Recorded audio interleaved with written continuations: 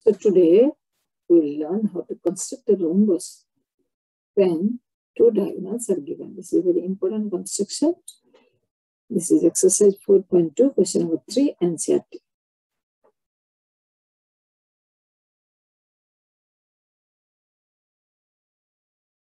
The question is, construct the following quadrilateral, that is your rhombus.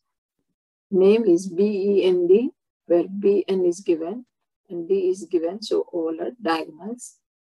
So how to draw it? Sides are not given. So we will apply the properties here. What?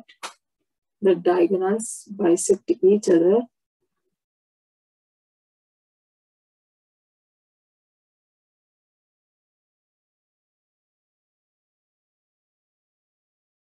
At 90 degrees. So if we draw a rhombus, the diagonals are perpendicular to each other. They are perpendicular to each other and they bisect each other. So we'll use this concept to draw it. First I'll take one diagonal. Here what I'll take? A diagonal which is not even, because even number it is easy to make into half, because I'll draw one diagonal, I'll draw the perpendicular bisector of it, and taking the intersection point, I'll cut the half of other diagonal from both the ends.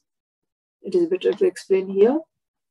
Suppose I'll take DE is equal to 6.5. D is 6.5. I'll draw the perpendicular bisector. And other is 5.6. So I'll make it into half, 2.8. So from O, I'll put the compass at 2.8, 2.8. So that it will be divided evenly, 2.8, 2.8. So what we'll do, if one is even number, keep it as last and first draw your other one. I hope you have followed. So one diagonal, which is the odd number, maybe both are even number, but if it is an odd number, take that one. Then draw the perpendicular bisector. You know how to draw perpendicular bisector. I'm showing just after this. Then from this point, make the other diagonal as half now. So 5.6 divided by 2.8, 2.8. Then join all the lines. So you'll get the construction.